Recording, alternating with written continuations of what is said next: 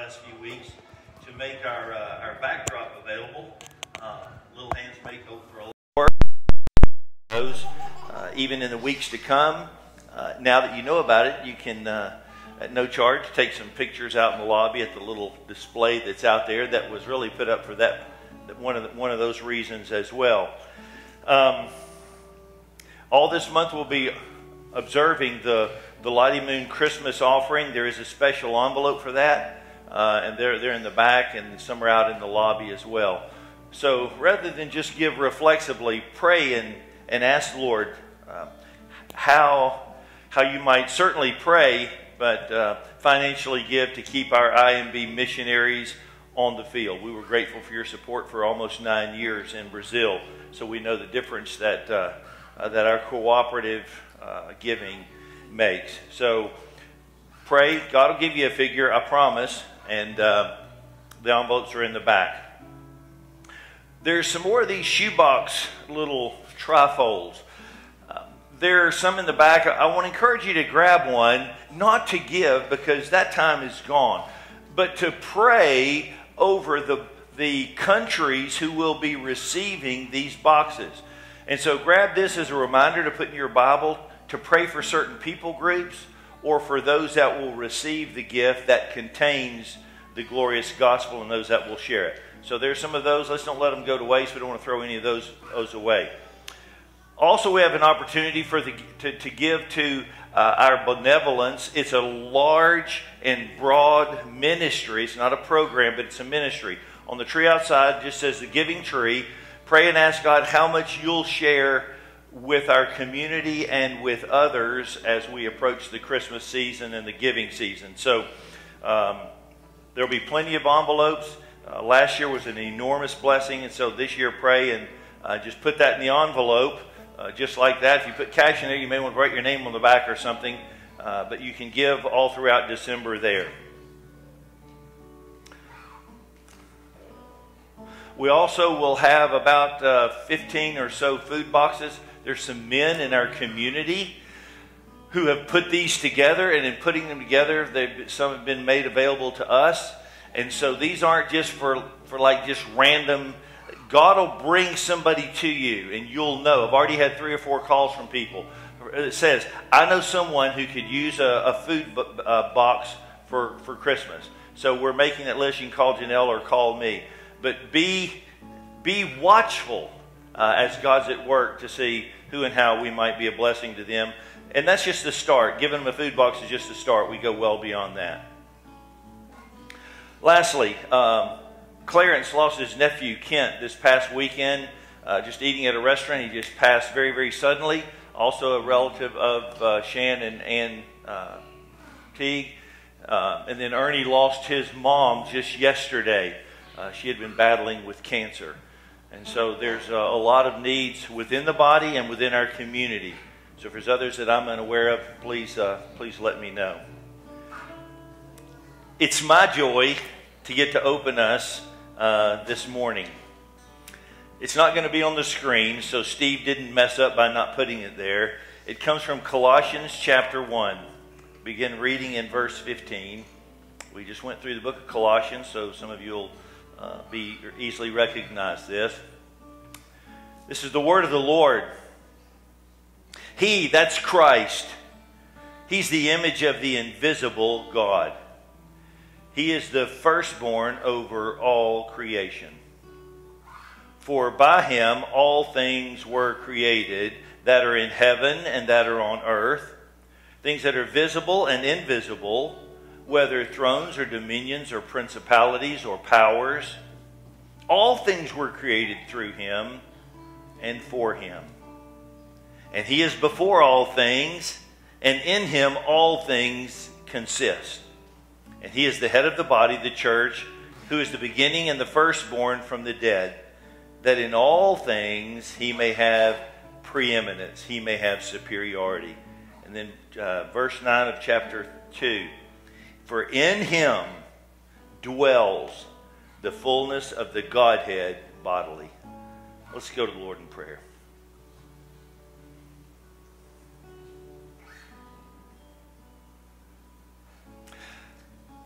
Father, we've come here to this place, and even before a screen, intentionally with purpose, to not just hear a sermon, to not only sing songs, but to worship you, to give you the glory and the awe and the praise and the worship that you alone deserve.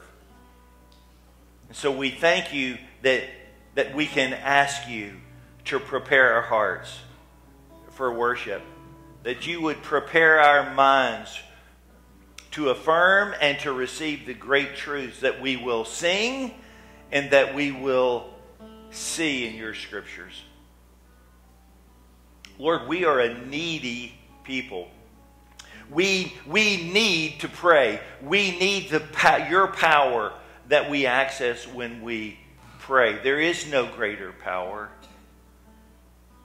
So, Lord, for those who are hurting due to loss during these days and this season, we pray your great comfort.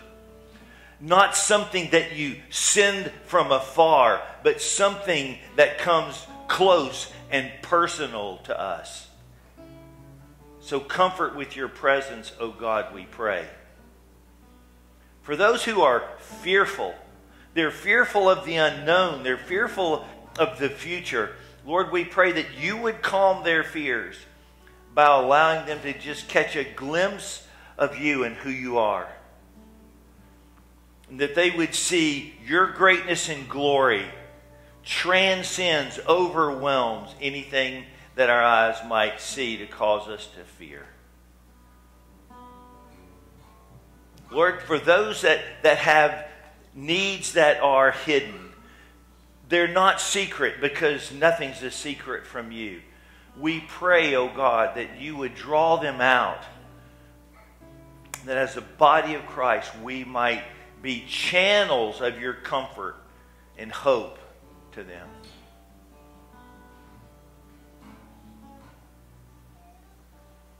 Lord, we thank you and we bless you for how you're at work within this body and within our church as we seek to worship and serve you throughout this holiday season and beyond. So all glory and all praise and all honor and all worship goes to you, O God, our head. From hearts full of faith and thanksgiving, we pray this prayer in Jesus' name. And all God's people said, amen.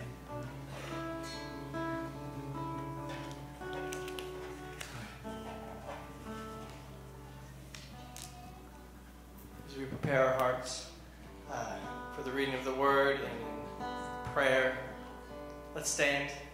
This song is very appropriate for this time of the year. It just sums up the gospel, the redemption narrative of what Christ, his mission, how he accomplished that mission,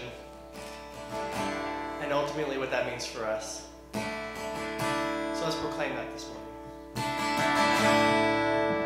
Come behold the wondrous mystery in the dawning of the King. He, the theme of heaven's praises, robed in frail humanity.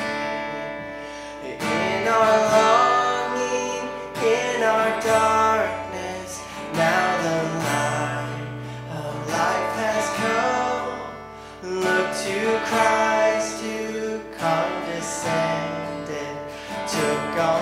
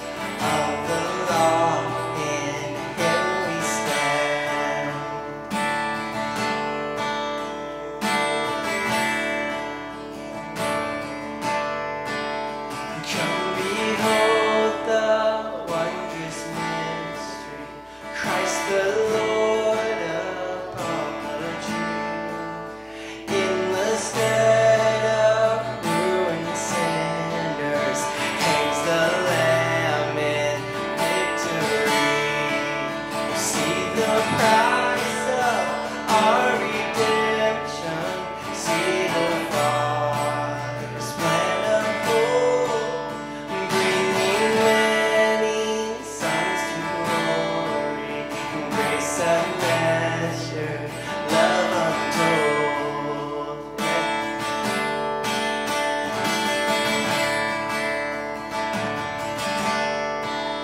Come behold the wondrous mystery, slain by death, the God of life.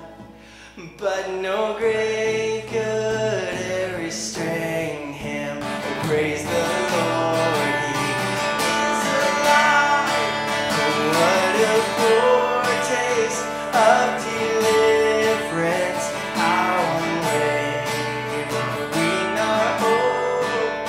Christ in power, resurrected, as we will be when he comes.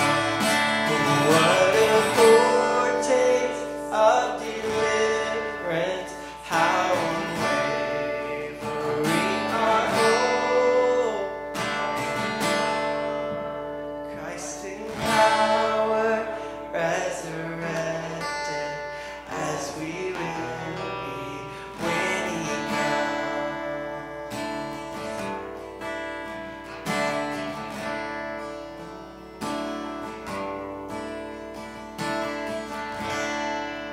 God, we thank you for that power that you've given us through your Holy Spirit. It had to start somewhere. And you started by taking on flesh, coming to this earth, living a life that we couldn't live. No stain of sin, no nothing. You lived the perfect life. And you died the perfect sacrifice. And when you said it is finished, it was. And when you ascended, when you rose from the grave and ascended back to heaven, back to your throne, you confirmed all that you had taught us. So as we start from the beginning that we knew of your birth and what that means for us, we know that this was a mission long before time began, that you would redeem a people for yourself. That's right. May your Holy Spirit reveal that anew. May it not be just the thing we do around Christmas, but may we take this to heart. It's Advent. It was your coming. The King of Kings and Lord of Lords becoming a human. Show us what that means.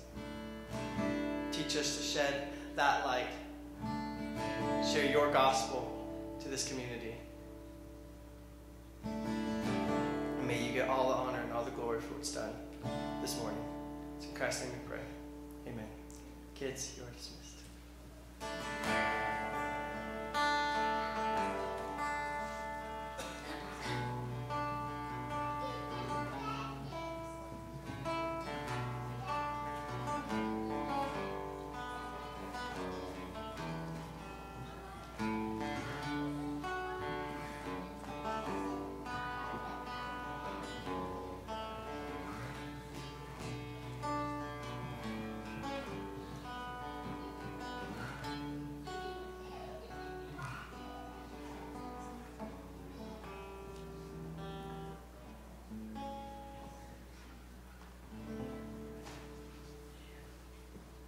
You're a selective hugger. I noticed he didn't hug everyone. Okay, let me get this situated here. I'm really excited about the message, but at the same time I'm humbled. I'm always grateful for those who come live and those who are on Facebook Live to come and be a part of our worship. But I'll tell you from the outset, this message it's challenging because we're going to think in realms and in ways that we just don't typically think. And so we're going to hear things and think, okay, is it true? And do I believe that? And how is it going to plumb some depths that may not have been plumbed in a while for you? For those of us who know the Scriptures, especially the Gospels, we see time and time again the religious teachers and the officials ask this question: who is this man? They followed him, they watched him, they encountered him, and they time and time again asked this question, who is this man? And for the religious, it was primarily, who is this man that forgives sin? I mean, that's they felt challenged and offended. Tax collectors, the marginalized, the worst of sinners, they asked themselves, who is this man? And some scriptures may be coming to mind as we're familiar with the Gospels. Herod, the Tetrarch of Galilee, who was appointed to be over Galilee, said this. He says, I know who John the Baptist is. I know who he is because I personally had him beheaded. But who is this man over here? Referring to Christ. It's all throughout the Gospels. The disciples were on the Sea of Galilee, and they felt like they were perishing. They were going to die. Master, do you see us over here? And so after he calmed the seas by just speaking to it, what was there? Who is this man that the winds and the seas obey? This is not a rhetorical question. Even those who knew Jesus the best are recorded as asking through the Scriptures, who is this man? He was no ordinary man. He was certainly extraordinary. He was perplexing. He did things that no man should be able to do, but yet people were watching him do it effortlessly. 5,000 knee deep, just got a few loaves and fish. It's perplexing. He was confrontational with people he should not have been confrontational with. Don't upset those teachers and those scribes. Don't upset the government. Don't say these things. He was supernatural. He was extraordinary. Things that he did were extraordinary. And people responded to that. But he was a man. So let's answer this question. Let's address this mystery as we're going to look at over the next 3 weeks. It wasn't until about the 1500s that theologians began to ask this question. You'd think it would have come much sooner, but it didn't. And here it is. Can the finite contain the infinite? Now, those of us who aren't Dr. Horner or Shan or some calculus, guru, think about that. There's the question. Can something that's finite like us, can we contain something that's infinite? Let me ask it. And in Latin, which this was first thought about, these two things mean the same thing and they're in the same sentence. Can the finite even grasp infinity? Not can we contain it, can we even grasp it? Well, that's part of this mystery, this wondrous mystery, and so we're going to consider that this morning. So we're going to look at truths that are simply that just lift off the pages of Scripture. And so we're going to start with the context of this message by looking at the eternity that existed before Christmas. There was something that existed before Christmas. John chapter 1, verse 1 and 2. It says, in the beginning was the Word.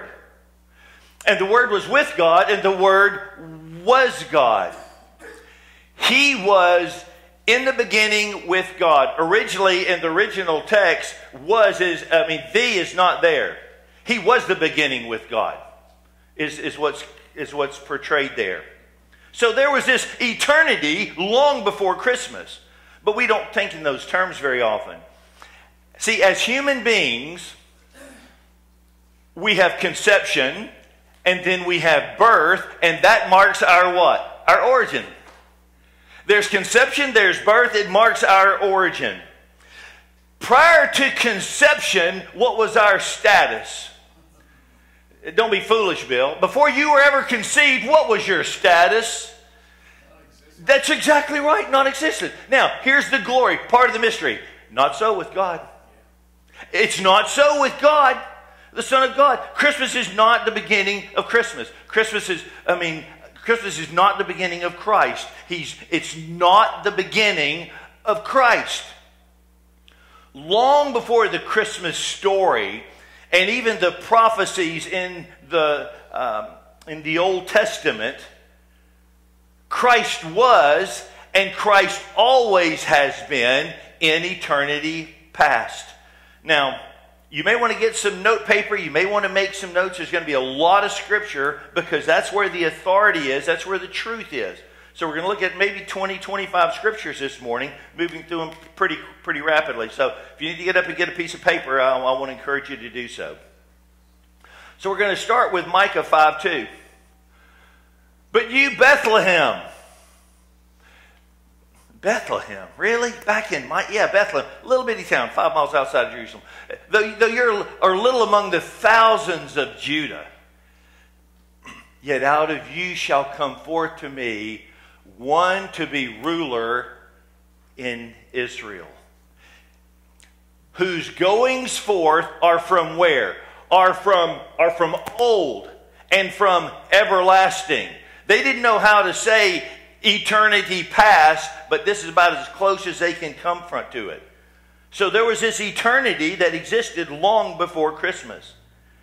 David Mathis is a pastor up in Minnesota, and he says this: Christmas wasn't the start, but the commission of Christ. He was not created, he came. Now, when I wrote that down before in my notes, before I put it in the sermon, I kept just coming back to that again and again and again. And it just kept growing in its dimension. Christ. He was not created, but he came.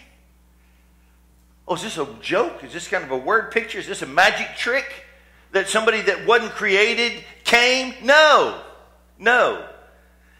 You know, I've been challenged over the last several weeks. More distinct than his virgin birth, more distinct is his preexistence. Is that in that eternity past, he is. Not he was, he is. And see, we have, and mine have been challenged this week as well, we have shallow expectations. We wander around in just not even ankle-deep water sometimes. And we just go back to Luke 1 and 2 and say, well, this is it.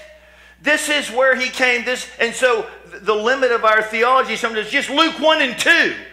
Forgetting that there was an eternity before Christmas. But that's where it kind of all seems to start for us. So we're going to look at several factors. First, Christ existed before his incarnation. Before he came in the flesh, he existed. Okay, true. Let's move on. No, let's look at some scripture. John 8:58. Jesus says, truly, truly, I say unto you, before Abraham was, I am. That's Jesus' own words. He makes this stunning and really unexpected claim. That before Abraham was, I am. And it was so offensive when he said this. Anybody quickly recall what happened after he said this? That's right. The Jews picked up stones and said, we're going to kill you for saying that. It's absurd that you would say that. How can you even think that, much less say that? And so he says, before Abraham was, the Jews wanted to kill him. He existed before his incarnation. And certainly the Jews didn't want to hear that. And so we're going to look at the mystery of several aspects. First is the mystery of his coming. See, it's hard, and you don't have to stand up here and say this kind of stuff. Jesus came. Oh, yeah, well, he came at Bethlehem there at the stable. No, Jesus, he came. Mark 1 through 3. In the beginning of the gospel of Jesus Christ, the Son of God, as it is written in the prophets, behold, I send a messenger before your face who will prepare your way before you. The voice of the one crying in the wilderness, prepare the way of the Lord, make his paths straight. There's just simplicity, but yet the beauty of this scripture. He himself makes several claims that aren't claims, they're just simple truths that people struggle to embrace, and sometimes we even do as well. Christ came from where? Yeah, let's get it, from outside the created realm. He didn't come from any place that was created. He came from outside of that. And his coming into our world to rescue it, he did so, as it says in Mark 10 and Luke 9, giving his life as a ransom for many. And to seek and to save the lost. He came from outside to do that. Clearly in 1 Timothy 1:15, this is a faithful saying. It's worthy of all acceptance. Pretty good lead in, that Christ came into the world. He came into the world. He came into the world to save sinners. And Paul says, of whom I am the chief. Grasp it. He who has always been came. Now we shouldn't say, well, big deal. We shouldn't just say, okay. We think, why? Why was this necessary? And you're kind of belaboring this, and we're going to belabor it some more. Can we see that there's a greater depth? Can we get out of the ankle-deep water and begin to consider Christ existed before his incarnation? He came. He came. It's clear from Scripture. Not only that, there's this mystery of his becoming. And without Mathis, in a book that he had written, I would have just glossed over this. 2 Corinthians 8:9. It says, for you know the grace of our Lord Jesus Christ. Grace is the goodness, the weightiness, the heaviness of God. That though he was rich, how was he rich? He was divinely rich. Everything that was the Father's was the Son. He was divinely rich. All right? So he was divinely rich, yet for your sakes he became poor. How poor was he? He was humanly poor.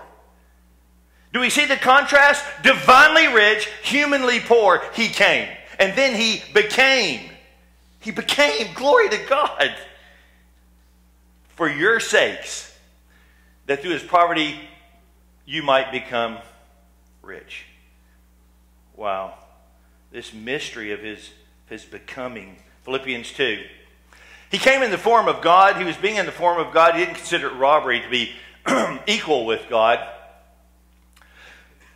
But not only that, he took on the form of a servant, of a bondservant, and he came in the likeness of men. Do you see this divine richness and this human poverty? He was humanly poor. Hebrews 2:9. We see Jesus, who was made a little lower than the what? A little lower than the angels. For the suffering of the death, crowned with glory and honor, that he, by the grace of God, might taste death for everyone. He would taste death for you. He became. Do you see? It's not just a chosen. He became. There was that transformation. Now, we'll broaden out and it won't be quite as hard to think in some of these terms. But we got to close out this portion about his existence before his incarnation. And we have to see and we have to ask ourselves, well, what was he before he came? Well, he was God. Okay, but what was he before he came? You may have to come back and listen to this message 3 or 4 times. I know I'll listen to it a couple of times to re-preach it to myself. The fully divine Son never at any point ceased existing and being what he was before. You get that? It wasn't like, okay, he downshifted. He traded in, he was a lesser model. The fully divine Son never ceased being what he had been previous to his coming. He was still that. And here's what he added full humanity. He added to what he was pre-existently to his person, becoming and coming as man. Now, that sounds pretty simple until you begin to process it with your theology. He came. He became. He was given. He was given. Now here's saying that Christ was given. This ought to be the easiest one for you to take and say, well, okay, I think without thinking too deeply on that, I think why? Because we all know John 3:16. Right? God so loved the world that He gave His only begotten Son. He gave. So this pre-existent one came, became, and was given. Look at Romans 8:32. I think it says it as well. So He didn't spare His own Son, but delivered Him up for us all. How shall He not with Him also freely what? Give us all things. Given. What was given pre-existed before even the incarnation. Wow. Wow. So next we see that Christ existed. He was pre-existent, right? He was before anything was, but He also existed before creation. At first I thought I would just leave this out, but the more I read and studied, the more it really needed to be part of the message. Before creation, He existed. Before the first Christmas, He existed. Before the first Christmas ever, He existed. But He also existed before any of creation. We looked at John 1 through 3. We'll look at it again. In the beginning, in the very beginning was the Word. And the Word was with God, and the Word was God. And He was in the beginning with God. And all things were made through Him, and without Him nothing was made that was made. Nothing was made that was made. We saw from Colossians, by Him and for Him and to Him. Look at John 1:14. The Word became flesh. And the Word became flesh, and it dwelt among us. And we beheld His glory. Christ existed before creation, but yet He came in the flesh, and we beheld His glory, the glory of the only begotten of the Father, and He was full of grace and truth. Colossians 1:16 and 17, I read that, but let you look at the words. For by Him all things were created. And it doesn't stop there. Created where? In heaven. And where else? On earth. Visible and invisible. You know, thanks to God and His glory and His grace, there's been things that were invisible for thousands of years that suddenly are visible, like DNA. You know, when we get macro, and we look out into the heavens, we see the handiwork and the fact that there is a God to order that. And then we come into the micro, and we see things that are that we can't see by eye, and we find even there we see the handiwork and the signature of God. It's in the visible and the invisible. It's in the heavens, on earth, dominions and principalities and powers. All things were created through Him and for Him. All things. So He's before all things, and in Him all things consist. So let's just see what Jesus says in the high priestly prayer in John 17 about Himself. He says, now Father, John 17:5, glorify me together with yourself. The glory which I had with you before the world was. It's his own declaration, His own testimony, His own words. So He existed before anything. He existed certainly before creation. But this pre-existent Son of God is fully human. Now for some of you, you'll grab this and it'll just be no problem. For others, like, wait a minute, I don't think in these terms. I don't think like this. I don't process Scripture like this. This is going to be a challenge for maybe some of you. During Jesus' life on earth in the Gospels, we don't see anyone in the Gospels really question His humanity.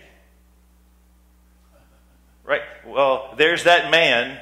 There's Jesus. You see, why did they not question His humanity? Because they saw Him, and they talked with Him, and they heard Him, and they ate with Him, and they drank with Him, and they watched Him cry.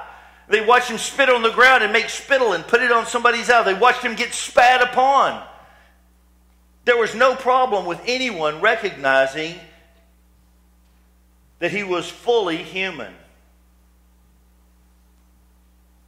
The question surrounding Him as He shared life with them And that was the reason that there was no problem believing in his humanity, was because he did share life in every phase with them.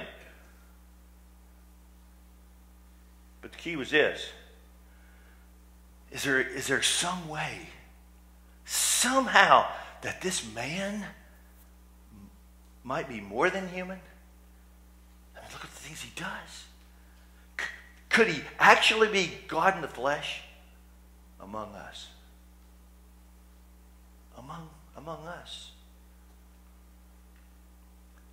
I had to verify this 2 or 3 times. 2 or 3 sources. Not long after Jesus' resurrection and his ascension into heaven, Jesus' divinity first became a given. And then they began to question his humanity. Isn't that backwards? When he was here and everybody was sharing life with him, they knew he was man, but this can't be God. And then he's resurrected and they start to worship him. And they said, yeah, he was certainly God, but I don't know if he was human or not. And so then that had to be addressed directly. Well, you just got to have more faith. That wasn't it. Look at 1 John. By this you'll know the Spirit of God. Every spirit that confesses that Jesus Christ has come in the flesh is of God. Did that really need to be said? Yeah, it did. And it's said more than once. Because no way there's no way that the finite can hold the infinite, or that the infinite can even comprehend the infinite. The finite can even comprehend the infinite. Oh my. 2 John 7, he says the same thing. For many deceivers have gone out into the world who do not confess. What don't they confess? Jesus says coming in the flesh. This is a deceiver and an antichrist that doesn't think that, doesn't say that, doesn't declare that. Wow. He was fully human. You see, this Advent season, and on Wednesday I did a little short video about what really is Advent. I encourage you to see that. But it can be really challenging for us today, because here's what we do. We pick and choose aspects of the Advent season that are comfortable to us, that we like, that promote things well, that tend to make us feel better, and we gloss completely over the things that make us uncomfortable and that are challenging to us. I didn't expect any amens, but that's the way we've come to sugarcoat this Advent season. The Son of God came, and he came fully in a human body. He had a fully human mind. He had a fully human heart, and he had a fully human will. What am I saying? It was just like yours and mine. Body, mind, heart, and will. And let me go ahead and encourage you and remind you, he still does. He still does. But see, we don't think like that when we think about it. So let's look at this human body. I don't want to convince, but let's look and see what the Scripture says. It makes it clear. Jesus has a human body. John 1:14. The Word became flesh and dwelt among us. And we beheld his glory. It wasn't, well, I think I saw it. Well, I think I saw what I saw. Well, somebody said they saw what I saw. He was born. Jesus grew. He was tired. He was thirsty. He was hungry. He wept. He died. He had a real human body, though now it's glorified since the resurrection. His human body. We could look at many, many other texts. Secondly, his human emotions. We'll go through these very quickly. Matthew 8:10, he marveled. He marveled. He demonstrated emotions. Matthew 26:38, he was sorrowful. He was sorrowful. John 11:33, he was greatly troubled. Emotions. He wept over Jerusalem. And if we had had time, we would have looked at countless scriptures where he was full of joy, or he was rejoicing, or he was celebrating and celebratory. Jesus has human emotions, but also he had a human mind. Luke 2:52. He increased in wisdom and in stature and in favor with God and men. He increased. Jesus knows all things as God, and here's one we struggle yet he does not know all things as man. You think, well, okay, now you kind of lost me. There's one person, there's two natures. That's not contradictory, that's complementary. Who said that he didn't know when he's coming again? Jesus himself said that. He said only the Father knows that.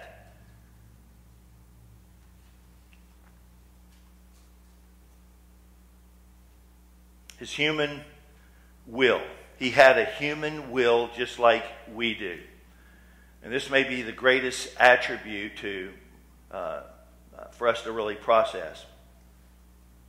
Jesus had a divine will, but he also had a human will. And they both existed with perfect balance. Look at John 6:38.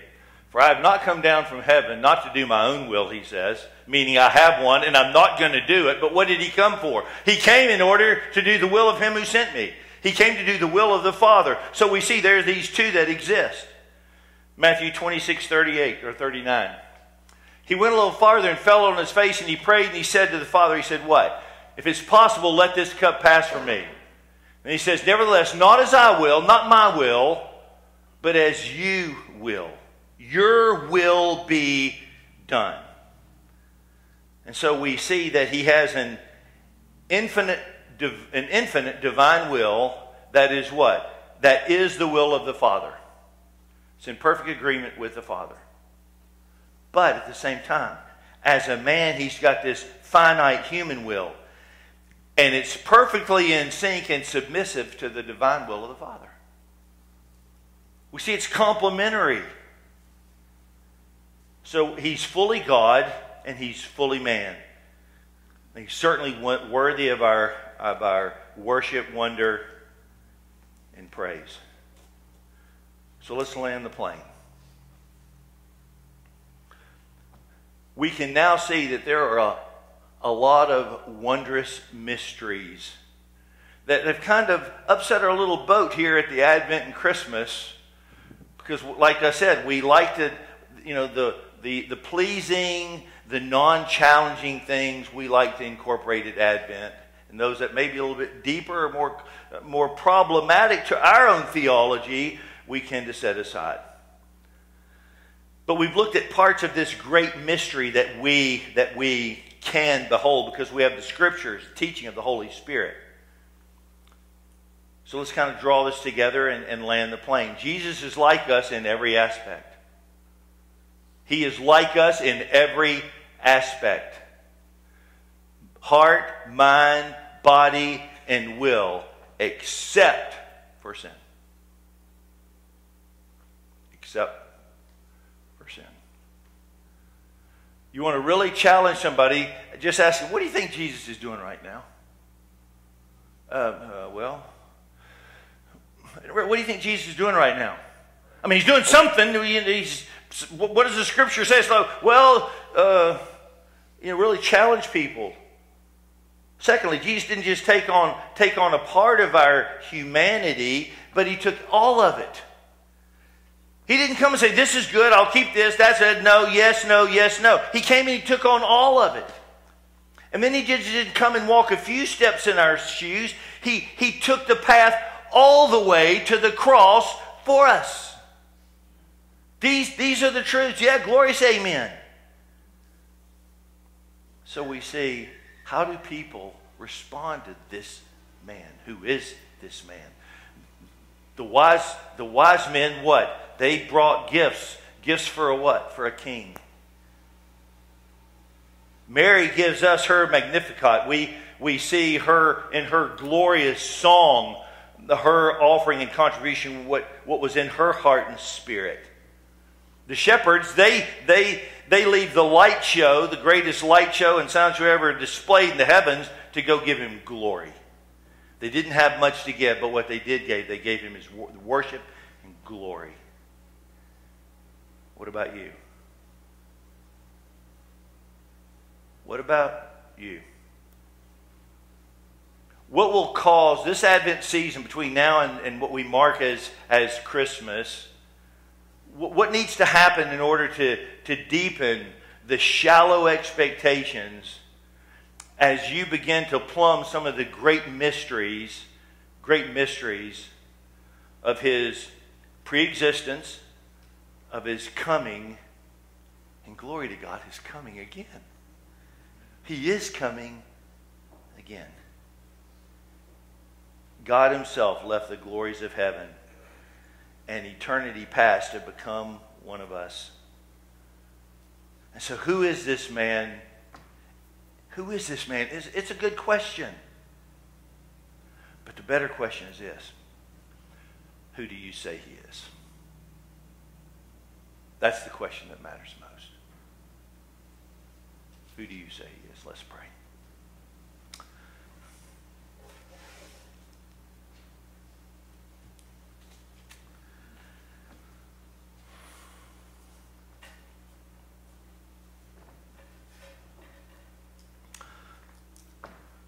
Lord, as we've looked at a lot of Scripture, it's a lot to process. It's not about a lot to even think about. It's about truth.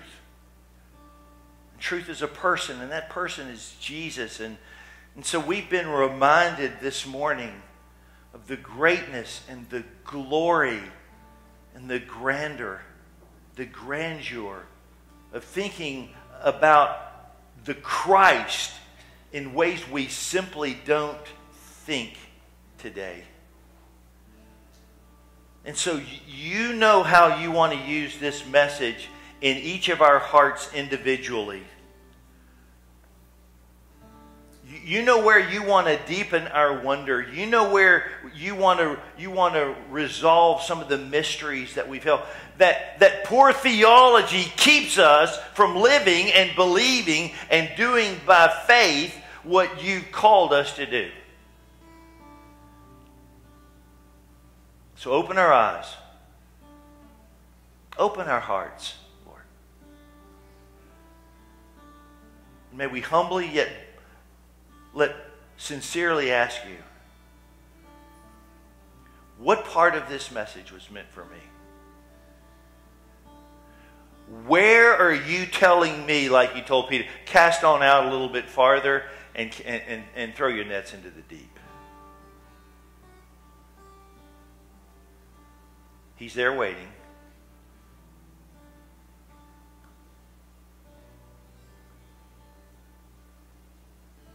So, Father, we thank you. And we love you. That our faith is anchored to these great truths. That by way of your Spirit and your Word, are reality to us. Give us hope among the hopeless. All glory to you, O Christ our head, we pray in Jesus' name. Amen.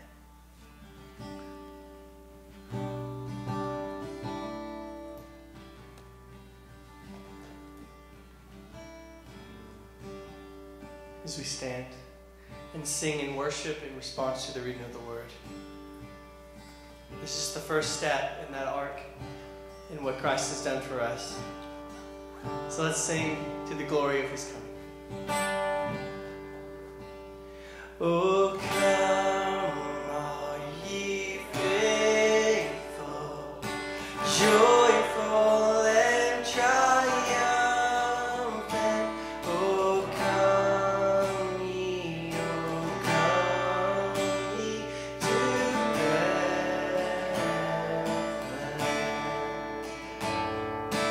Come and behold Him, born the King.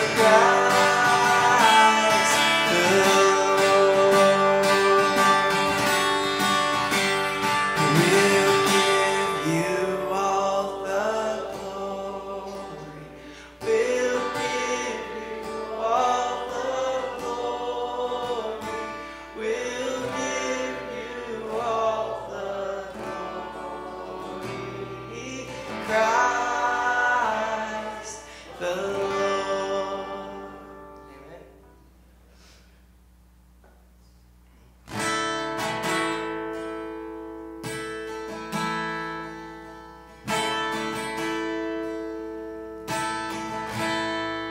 All praise to Him, the God of light, who formed the mountains by His hand. All praise to Him who names the stars that sing His fame inside so far. All praise to Him who reigns in love, who guides the galaxies above, yet is to Him our every prayer, with sovereign power and tender care.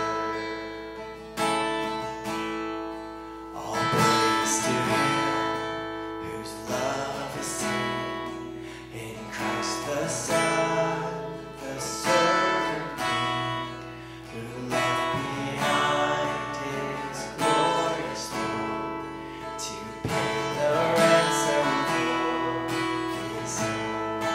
All praise to Him who humbly came to bear our sorrow, sin, and shame, who lived to die, who died to rise, the all-sufficient sacrifice.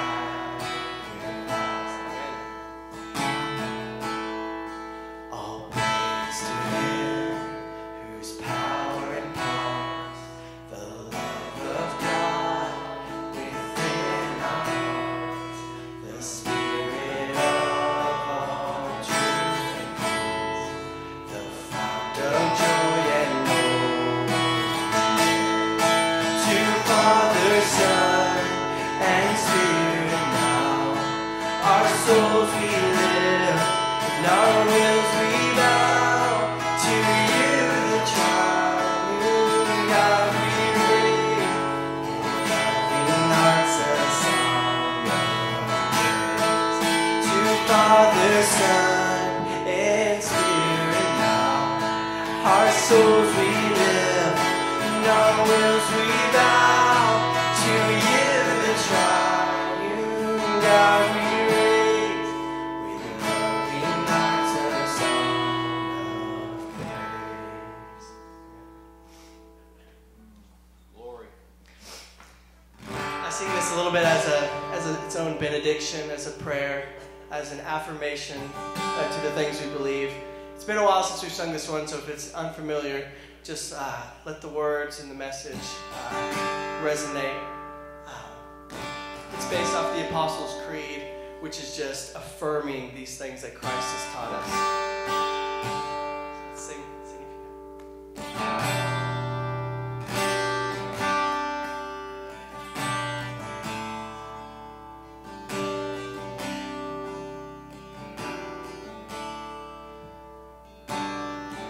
Our Father everlasting, the all-creating one, God Almighty, through Your Holy Spirit, conceiving Christ the Son, Jesus our Savior. And I believe in God our Father, I believe in Christ the Son, and I believe in the Holy Spirit. Our God is three in one, and I believe in the resurrection, that we will rise again.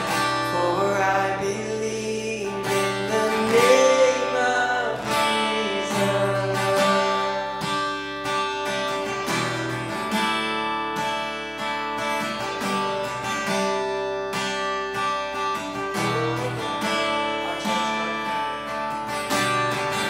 Our judge and our defender, He suffered and crucified.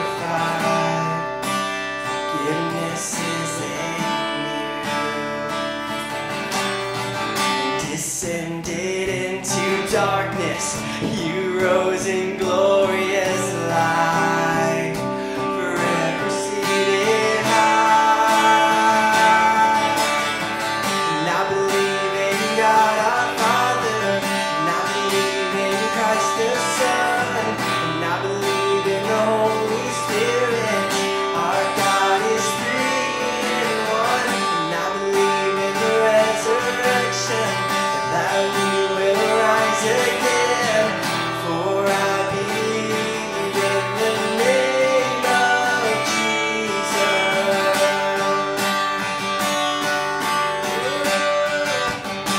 And I believe in you. I believe you rose again. I believe that Jesus Christ is Lord.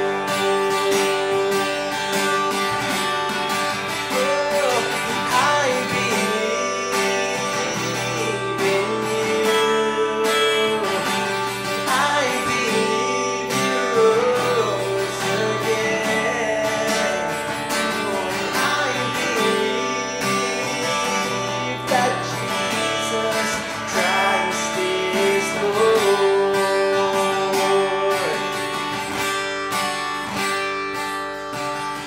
And I believe in life eternal. I believe in the virgin birth. And I believe in the saints' communion and in your holy church. I believe in the resurrection when Jesus comes again. For I believe in the name of Jesus. And I believe in God our Father, and I believe in Christ the Son, and I believe in the Holy Spirit.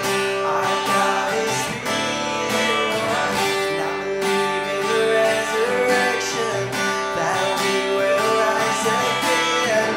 For I believe in the name of Jesus.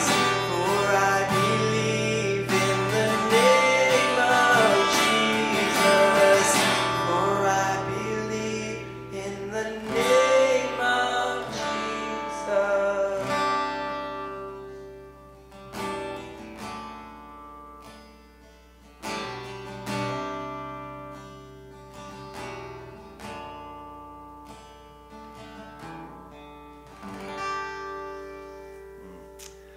Bless you, church. Our benediction comes from 1 Timothy chapter 1, verse 17. Now to the King eternal, immortal, invisible, to God who alone is wise, be honor and glory forever and ever. And all God's people said, Amen. Have a blessed Lord's Day.